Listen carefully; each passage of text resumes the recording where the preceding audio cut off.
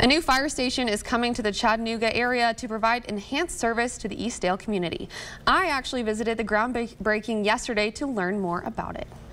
The Chattanooga Fire Department broke ground for their new and improved Shallowford Road Station 15 fire hall on Thursday. This station was 14 years old by the time I was born, so it's near and dear to my heart. The 63-year-old building will be turned into a state-of-the-art fire station located within the Eastdale community. I would like to extend my heart and gratitude to our firefighters, the true heroes of our community.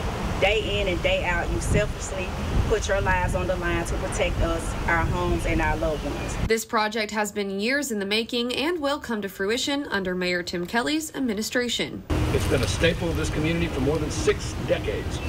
And while this project will give the 63-year-old facility a new modern shape, the same care, the same compassion and dedication that CFD and the city have for this community will remain as strong as they ever have. Old Station 15 will be demolished and the new fire station will be built on the same footprint. You got to think these firefighters are in these stations 24/7 and living with somebody for 24 hours. We work a 24-hour shift, so quarters can get kind of tight. So this will definitely give them some options and a little bit more room for growth and make it a really comfortable environment for them to respond out of. This allows for further expansion of the fire department as Chattanooga continues to grow in population. I'm really proud of all 400-something plus of our firefighters that do the job every day. It's a difficult job, and I'm just proud that we're able to give them more tools and resources to do their job more safely and more efficiently. Station 15 personnel will be relocated to Station 6 on Bonnie Oaks Drive for the duration of construction.